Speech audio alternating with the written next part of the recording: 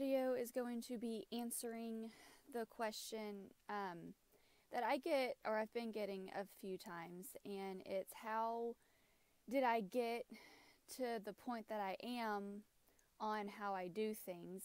From what I understand, the question is meaning like, how did I get to where I am gardening? How did I get to where I am watching what we eat, cooking from scratch, things like that. And so I want to use this video to answer that question. It is going to be a very basic answer. There's a lot of details that I could add, but I don't have very long doing this. So I'm going to answer the best that I can. And this is my 5th time recording this because my answer tends to turn into a rant. And not trying to put anybody down or anything down, but it's just something that I am passionate about. And I mean, this is something I've been doing for 9 years, and something that I've learned a lot about, like even throughout those years. I just learned more every year, every day. And so it is something that I'm passionate about. It is something that I can tend to get a little radical with. And so I have redone this recording a few times. But anyways, I'm going to try to keep it just with my answer without going rantish, and try to answer it in a way that I believe the question is being asked. So when it comes to the garden, how I got to where I am now, I mean, we have lived all over the place, and I have not had the space or the yard or anything like that to do the garden like I do now.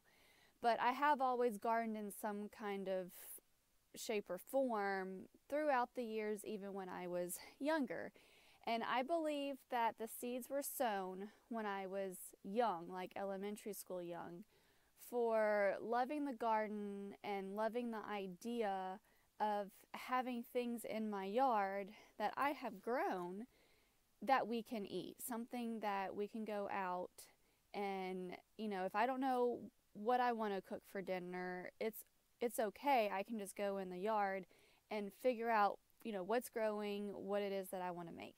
And I believe those seeds were sown by my great-grandparents on my dad's side. I remember very young, they passed when I was very young, so I didn't really get to learn a lot from them, because being very young, I didn't really understand the value of the experiences I was having with them to really ask questions and want to learn. But I remember very young, we would go, we never lived very far from them. We moved around between Alabama and Louisiana, and so we're never too far from them because they lived in Mississippi. And so we would go, and my great-grandma, if everybody stayed long enough for mealtime, she would always have some kind of protein, whether it was ribs or a roast or chicken were the most common that I remember anyways. And for sides, we would just go out in their yard. They lived on acreage. They had cotton fields that they leased out. And then they had, a small bit of it that they had their garden. They had their chickens. They lived in a very small house that was like up on cinder blocks. And it was not much, but I absolutely loved being out there. Like just very young spoke to me. And so for our sides, we would just go out to the garden and we would harvest whatever it is they had growing in that time of year. And after we harvested it, I mean, of course we had to prepare it. And so I remember having like bowls of corn or bowls of green beans, and we would go to their side porch, and we would, some of us would sit on the porch, some on the steps, wherever we fit, and we would just sit out there visiting while some of us had these bowls of food, and we would be shucking corn or snapping beans or whatever it was we were working on. And then they also had this really large, kind of to the back side of their house, this really large fig tree. And I mean, we would go out and just pick the figs straight off the tree and eat them right there. Like, we wouldn't even bring them inside. We just eat them fresh off the tree. And I loved everything about that. And that stayed with me for years. I mean, the experience that I got with that is only when we would go to their house. But I've always loved it, and I carry that with me for, I mean, all these years. And so when it comes to the desire to grow something that we eat or something that we enjoy eating or can eat, I believe that's where that comes from. And then since my garden is not like, I don't have rows of just broccoli or rows of just corn or rows of just green beans, like my garden's pretty mix and match. It's kind of like a collage of things.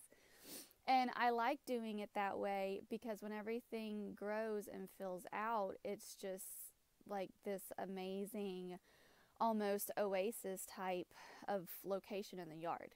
And I really like that. I love going out there and all of the butterflies and birds and hummingbirds and dragonflies, because I do have a little pond in the middle of where our garden sits, and so there's dragonflies all the time. There's frogs. Like, I love just the wildness of it, and just its own little ecosystem. And so, I do grow along with everything that we eat. Of course, there's herbs, and then there's flowers all mixed in. And wanting something beautiful but functional and edible, I believe, comes from gardening so many years with my mom, because she did a lot of flower gardening. And I mean, we did have a grapevine at one time. We did have accidental watermelons sometimes.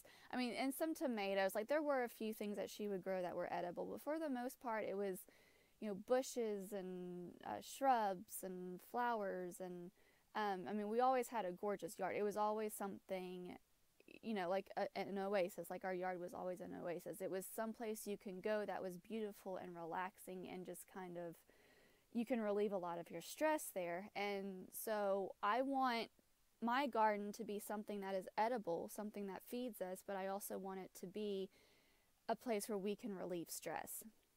And not able to go into it too much because I don't have time, but of course working in the dirt, working in nature relieves stress anyways. But I wanted a place where you can go and you can just go and sit, or just go and walk around and look at everything and watch nature, watch all the wildlife, and just have a place where you can have some peace for a little while.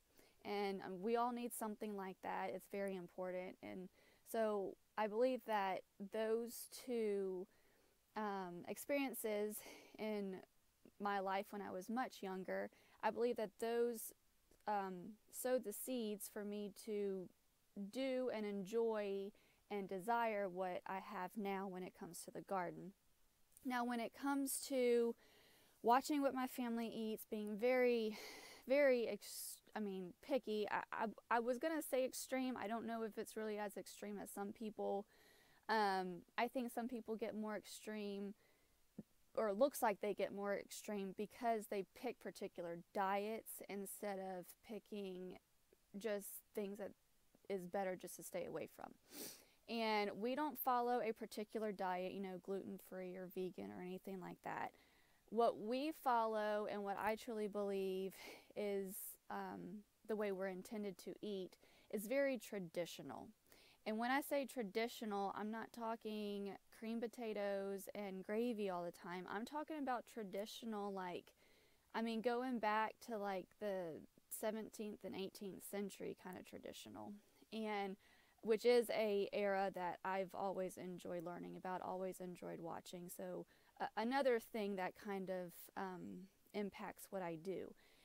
But very, very traditional, and is the way that we choose to eat. And so what led me to that is, after I got married and we decided, very quick story, we decided to start a family, had a hard time with it. I mean, we even, saw all the doctors, did all the tests, felt like I wasn't really getting listened to. The tests were all coming back fine. I mean, even went to a fertility specialist for a couple of months, and, they kept telling me, they suspected it was one thing with me, and I'm telling them, look, I live in my body, I know my body, like, that's not the problem. And after a few tests and watching how, my body worked for a couple of months, no, that wasn't the problem. They didn't really know what the problem was. And anyways, we ended up with them, I guess we had to be watched, I don't know, but we ended up getting pregnant.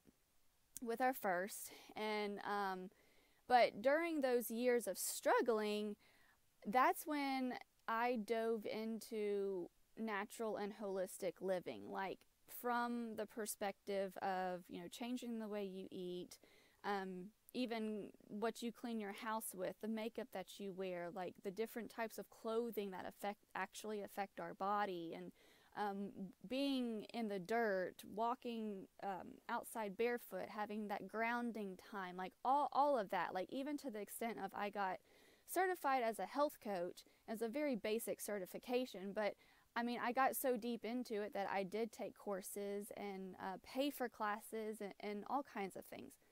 And so we finally get pregnant with our first, and fast forward to our third, because I'm running out of time, but fast forward to our third, our youngest, Anna, before she turned a year, she started all of a sudden having these very violent fever episodes. And it does have a name. I can't remember the first part of the name. It's something fever. And it was a process to figure that out. And, everything has to be named, whether it makes sense or not. But she would get these fevers where they would last 5 to 7 days. The really bad ones were 7 days. And it was just awful. And the first 3 days, I'm talking like fever that would go up to 104. And, I used Tylenol, Advil, Motrin, any of that very sparingly. And the first 3 days, to keep her fever under 103, I would have to alternate Tylenol and Motrin around the clock for those first 3 days. Once she hit day 4, her fever started spreading out. They started being a little more forgiving. But those first 3 days were terrifying, especially in the several months that we did not have any idea what was going on. And this would happen every 2 to 3 weeks. Like it was like clockwork. And so, we saw several different doctors, specialists. We were put in the hospital for a week the whole time she had an episode, and that one, of course, lasted a week. So we were stuck there for a week, and that was just terrible. We got discharged with the answer of they don't know what it is, just like every other time we went to the doctor with her. And so I was at the chiropractor one time, who was fantastic, by the way. If y'all don't see a chiropractor, look into seeing a chiropractor, because that is another very important thing for your health, making sure that your nervous system is very healthy.